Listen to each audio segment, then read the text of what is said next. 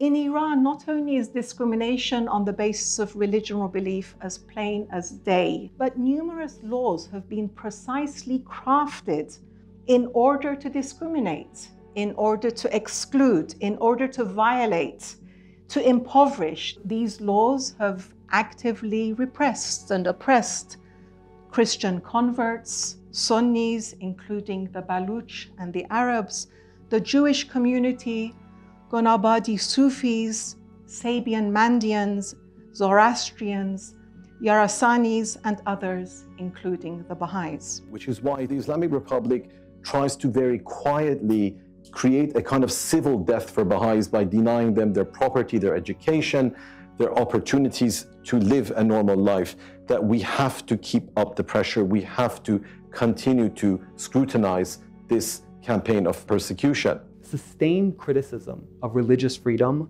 really can make a difference. And I think even a country like Iran that is less susceptible to external Western pressure, I think it makes a difference when there is sustained criticism, not just on their overall record, but specifically the blatant discrimination and persecution of Baha'is. The persistence of the international actors may also have been underestimated by the Iranian authorities.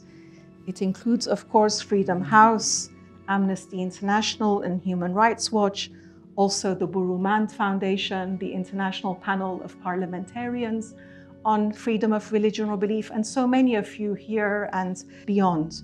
Collective action and solidarity among faith groups is essential to change the current dynamics of freedom of religion in Iran and the Middle East region. So for many of these authoritarian governments in the region, they may fail in respecting rights, they may fail in delivering essential services, of reflecting the wishes of the people they govern, but they are experts at a divide and rule strategy that is essential to keeping them in power. And so there is tremendous latent power in multi-faith coalitions that demand change for fundamental rights. Initiatives like the Defending Freedom Project is far more than a symbolic act. It has real consequences by bringing international pressure and global condemnation on the oppressive regime in Iran.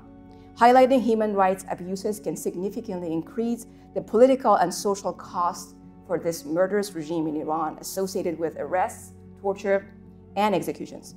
I know it firsthand what it is like to have someone advocate for you while in prison and the difference that it makes for the prisoner and the families and in pressuring the government to release them.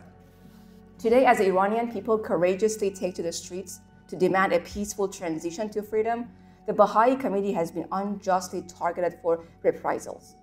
In the midst of all the incredibly disturbing and upsetting news coming from Iran, the relentless persecution of Baha'is is tragically overshadowed.